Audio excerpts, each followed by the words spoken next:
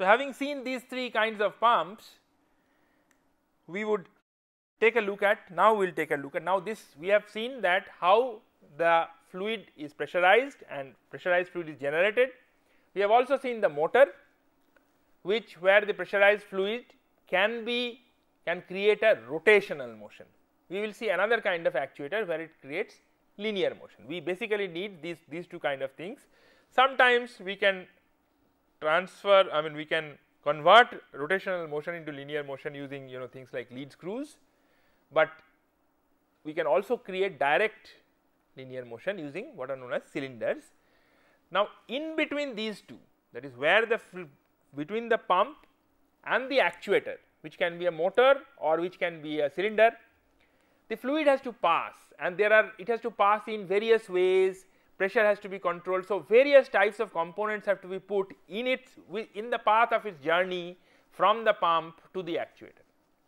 So, we need various kinds of, typically we need various kinds of valves for this, and one of the major category of valves are called directional valves, whose job it is to control the direction of the flow. So, which way it will move? Will it move from the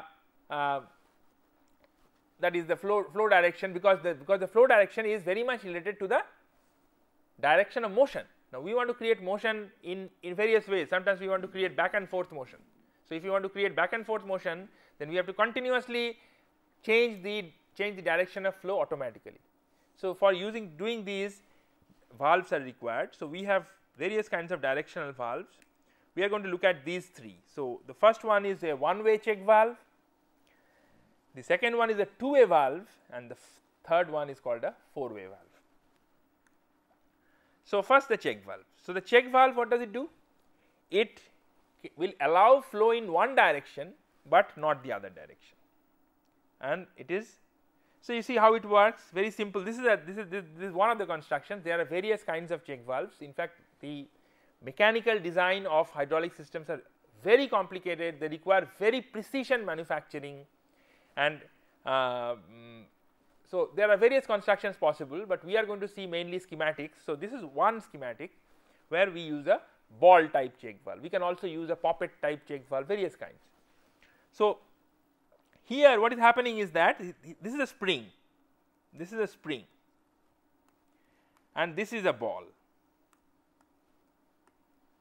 This is actually a ball, solid ball, maybe hollow also. So, what is happening is that if the flow is in this direction, then the ball will be pushed along the spring, and it will be the fluid will flow through like this through the spring. But when the flow will be in this direction, then the ball will be pushed in this direction, and it will come and settle and close this port. So, fluid cannot flow from this direction to this way, while it can flow freely through this. So, this is a symbol which shows that the flow direction is this, and this way it cannot pass. Having seen one way check valve, sometimes we need valves. We will demonstrate a case of pilot operated valves, because sometimes we also want that in the normal condition flow will be in this direction, but under certain special conditions the flow can be made in the reverse direction also. So, how do we ensure that? So, sometimes because remember that all this hydraulic equipment can actually be quite far away from the operators where the operator is working. They can be near the machine, etc. So, there are needs by which the operator from a relatively remote action it can operate, it can change the mode of working of the valve. So, for this reason pilot operated valves are used, whereby applying an external pressure possibly from a remote source, one can change the mode of operation of the valve. So, let us give an example. So, here you have a valve, you can see that this is the port, and this is my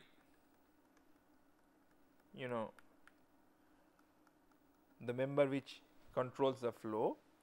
This is a spring, and this is a cylinder which separates these two. This is my pilot port and this is a drain port. You know, in these valves, remember that suppose a pump is trying to deliver fluid through a load and the load is moving. Now, suppose suddenly the load gets mechanically jammed, then what is going to happen? The pump is trying to drive fluid and the load is not moving. So, the fluid will immediately tend to get pressurized because it is incompressible, very high pressure will generate, and these very high pressures can actually be very detrimental. They can open, they can damage seals, fittings, they can create explosions, etc. So, therefore, pressure has also always to be in all this equipment. If the pressure suddenly tends to be very high because it is incompressible, so the pressure can very quickly rise to high values sometimes if there is jamming. So, therefore, there are always mechanisms such that such pressures has to be released. So, here is a this is that mechanism drain. So, now what is happening is that initially, so this is also a part and this is the port, this is the okay. So, normally what is happening is that this spring is pressing. So, this port is, these are actually solid parts, these are not, if you need to, this is the hollow part where the fluid exists, these are solid parts, metallic parts. So, normally what is happening is that this is the position of the valve, what is that called, stem, and the. So, now when the fluid is coming here, the fluid is pushing and this will come down if there is certain amount of pressure. So, there will be a certain amount of force on this and this spring force will be overcome and the fluid will flow out through this. This is the normal flow direction. On the other hand, if the pressure becomes too much here, then it may happen that the force is also here. So, the force on the, now because of the spring force, so if you see free body diagram, the spring force is here and the pressure forces are here also on these. So, now if sometimes it may happen that the pressure here may move the spring up, in which case this will open, this will, suppose the fluid may pass out from in this way through the drain.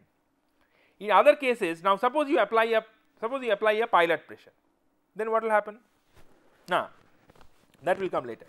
So, we can see that if we apply fluid flow here, the fluid will freely pass and in this direction. Now what happens? But it cannot pass in the other direction. Why it cannot pass in the other direction?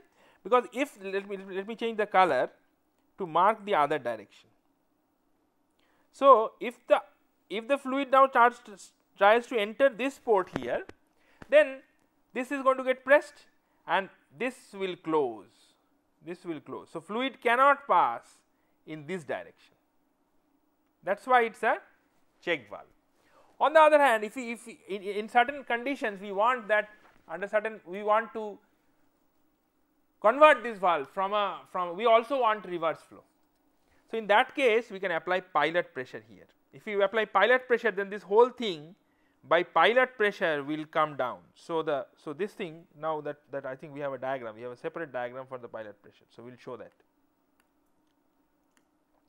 So, when we have pilot pressure, then this is the pilot port. So, you have pressure. So, this spring will be pressed and this will actually come out at the bottom, not exactly aligned, maybe somewhere over here. So, now the fluid, now this opening is opened, these openings are open. So, the fluid will pass and can flow through these. They can also, if it opens, they can also get drained. Okay. So, you see, so this is a typical pilot operated check valve. Similarly, there are situations where we need to change flow direction. So, typically we have 2-way and 4-way valves, and we must see. So, these are, this T means tank, this P means pump,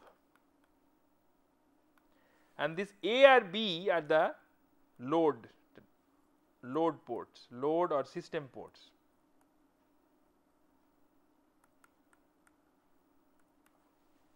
So, now you see that this valve has 2 positions. Okay. So, if in this position you see that the pump is actually connected to the port A. How it is going to come back to the tank is not through this, but through some other path which is not shown. So, you see that we draw it, there are two positions. So, we draw it by 2 boxes, sometimes we may have 3 boxes in which there is a central position neutral. On one side we have pump and tank, on another side we have the load ports, and this arrow indicates that in each of these positions which port is connected to which port. So, in this position pump is connected to B, in this particular position actually this should have been A if you correspond to this, and this should have been actually. So, this means that this diagram actually corresponds to this particular box, where this is P, this is A, and this is tank is sealed. So, the tank is sealed and B is also sealed. So, these are sealed, as you can see. On the other hand, in the next position, see just the reverse. So, just the reverse, that is now it is in the right position. So, in the right position pump is connected to B and A and tank are sealed. So, you have the other box of that diagram. So, you see that a particular what have you achieved, that by moving the spool, just by moving the spool of the valve, you can connect either port A to pump or port B to pump. This is what you have achieved. And how do you move the spool? There are a variety of ways to move the spool. So, for example, the spool may be moved sometimes, when we draw the symbol, suppose we draw this symbol,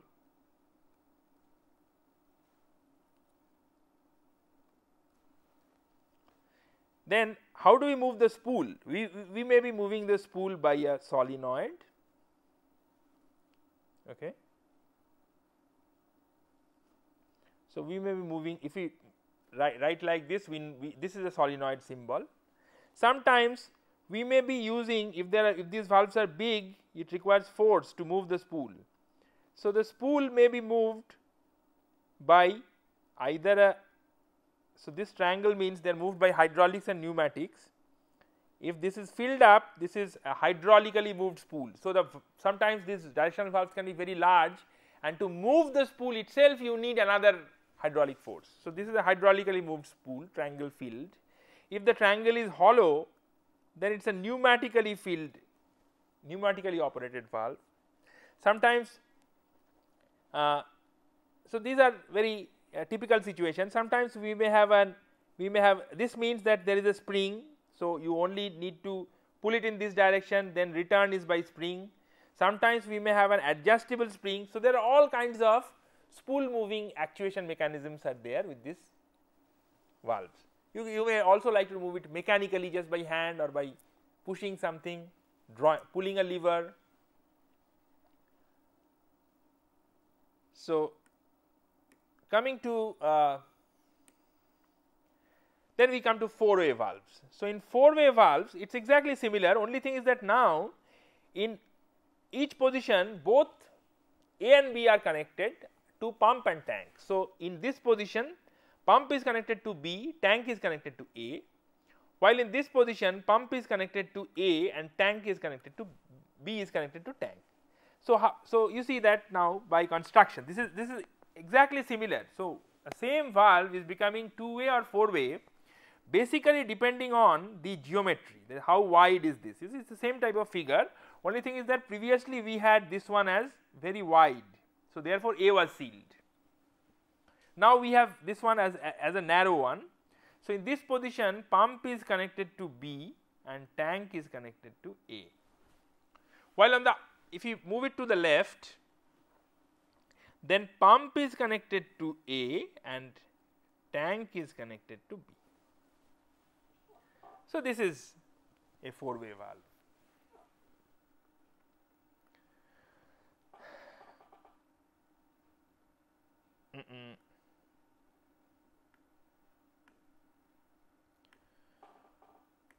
Now, as I said that you, in many cases you need to control the pressure or the flow through the valve. Sometimes velocity has to be controlled. If you are moving a very high load, you sometimes want that it moves at only at a certain speed. So, for that you have to do flow control. If you want to, and pressure control is very much needed. So, we have another the other kinds of valves which are called pressure relief valves and flow control valves. So, we will look at some of them. So, this is a simple pressure release valve. So, you see that this is the inlet, this is the inlet. So, very simple, this is the drain, right. So, actually this valve can be connected across a pipeline. So, if you connect it across a pipeline, this is your drain. So, if the pressure here increases too much, then this particular poppet, this will push, this will be pushed up, and therefore the fluid will pass through the drain. So, since the drain is at a low pressure, immediately pressure will fall. So, high pressure cannot be created, and at what pressure this poppet will start moving and will open the line to the drain, that depends on the spring, and this pressure can be adjusted by tightening this screw. So, if you tighten the screw, the spring can be preloaded to a value, and then at that adjusted value, if the pressure goes beyond that, then the fluid will be connected to drain. So, this is shown by this symbol, that this is the relief direction, and this shows that there is an adjustable spring here. So, this is a very simple pressure relief valve. Then we have a pilot operated relief valve, see. So, that is more complex. So, here what we are doing is that this operation is interesting. So, initially what happens is that by this spring action, you see here there is actually a small orifice which is not drawn in the diagram, the person who drew it missed it. So, normally because the fluid pressure here for steady pressure and the fluid pressure here are same. So, therefore, this is being pressed by this spring, and this is actually closed, this comes and sits on this. So, the fluid is passing like this. Now, if there is a very suddenly pressure rises, then what will happen is that because this is a narrow orifice, so the pressure here and here will not be same. So, suddenly if the pressure rises high here, this will be pushed up by that force, and naturally this opening will be opened and fluid will drain to tank. This is tank. So, therefore, sudden pressure rises can be controlled. Second thing is that if now the pressure, suppose the pressure rises slowly, then that phenomenon will not occur, but then at a certain value, suppose this is sealed. For example, in this position it is connected to tank, but in this position, suppose this valve is in this position, therefore, this is connected to the pump. This is the pump port. So, therefore, when it will be in this position, then this is connected to some pressure point. So, suppose we might have sealed it. So, then what happens is that as this pressure rises, this pressure will also keep rising, and they will balance each other. At a certain point of time, the pressure here will be too much for this needle valve to resist. So, the needle valve will open, and then the fluid, this is actually a hollow, see the dotted lines. So, there is a hollow opening through this. So, then this fluid will flow through this and will go out to the tank. So, even steady very high pressures cannot be sustained. So, lastly, we have a flow control valve. Now, what is happening here is that here we want to control flow. So, you see, okay, what we will do is we are actually running out of time. So, we will consider the flow control valve in the next lecture. So, in the next lesson we will actually begin with the flow control valve. So, I will skip this for the time being. This is cylinder. So, we can talk about the cylinder later. So, this from the last 3-4 slides we will take up in the next lecture. So, now let us come to the lesson review. So, what have we done today? So, today we have seen the basic hydraulic system principles, that some pressured fluid is created using a pump, and that fluid flows through that pressure is transmitted by taking the fluid through lines and is applied on the load to create various kinds of motion. And we see that it is possible to amplify force, but at the same time energy is conserved. So, therefore, the velocity that we can create gets limited by the flow rate that can be delivered by the pump at that pressure. We have also seen that for making an effective system we need to have various kinds of components. We need the fluid, we need the lines, we need the sealings, of course we need pumps and the actuators, the motor.